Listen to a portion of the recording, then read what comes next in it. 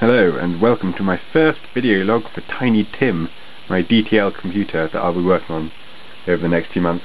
DTL, which I'll be using in various of these videos, stands for Diode Transistor Logic, which is a now redundant form of computer logic, phased out for many reasons, like it was way too slow, it was large, etc, etc. So I've decided to take it up as a challenge, seeing as no one seems to have built any sort of DTL computer in the last 30 years that I know of, although I'm sure someone will correct me on that.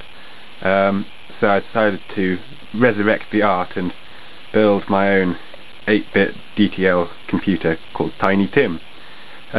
This is a prototype section that I have built just to test the plausibility of the whole project.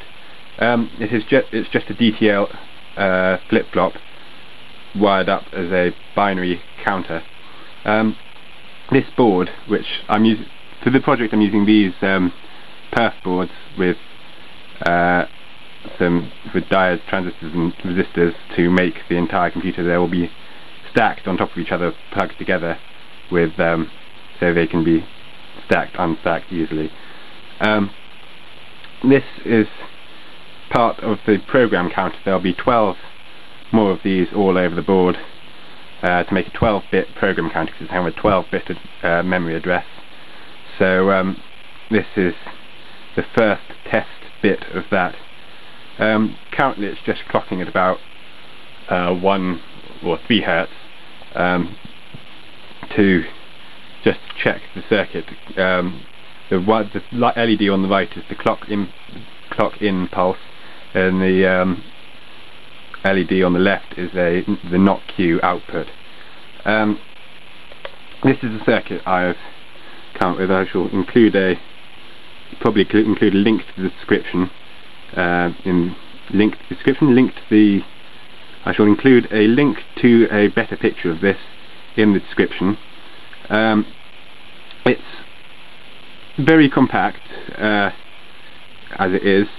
It includes, on the right here is the logic for loading numbers into the program counter, so you can overwrite what's already in there, and this is the flip-flop itself, these 6 transistors. This circuit worked surprisingly well considering how complex it is. It only had one diode in the wrong place when I first wired it up. So yeah, there will be a link in the description to my new website on Tiny Tim. So be sure to check that out, and for more information on it, be sure to subscribe so you can catch the rest of the video logs that should be coming shortly. This is my project over the summer holidays, so it should be working. I should be working away on it quite a lot over the holidays. So yes, check the link out and subscribe. See you soon.